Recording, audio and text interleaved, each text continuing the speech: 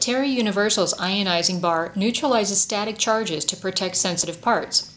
By doing so, it also eliminates static attractive forces that can seize microcontaminants. This video demonstrates the effectiveness of an ionizing bar mounted inside a cleanroom.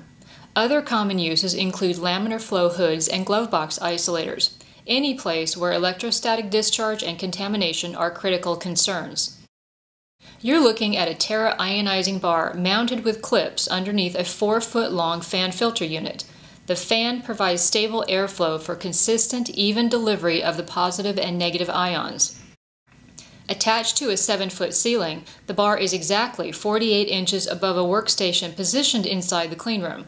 This distance is typically much less in a laminar flow hood or glove box, so expect that static decay rates will be lower in those situations.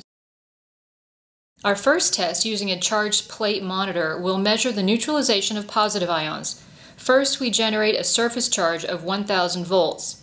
Then, with the fan filter unit and ionizing bar turned on, we measure the time it takes for the positive charge to drop below 100 volts. This static decay test is in accordance with ANSI ESD standards for measuring surface charge. For the conditions in this demonstration, a decay rate within 30 seconds is generally acceptable. Our result, 15.3 seconds.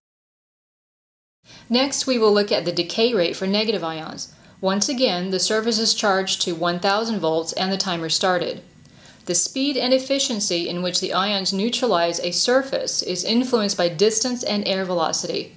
If the bar is too far away from the surface, you may not see static neutralization in an acceptable time.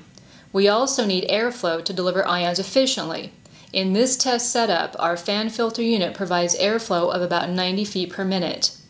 It took 22.2 seconds to neutralize the negative surface charge.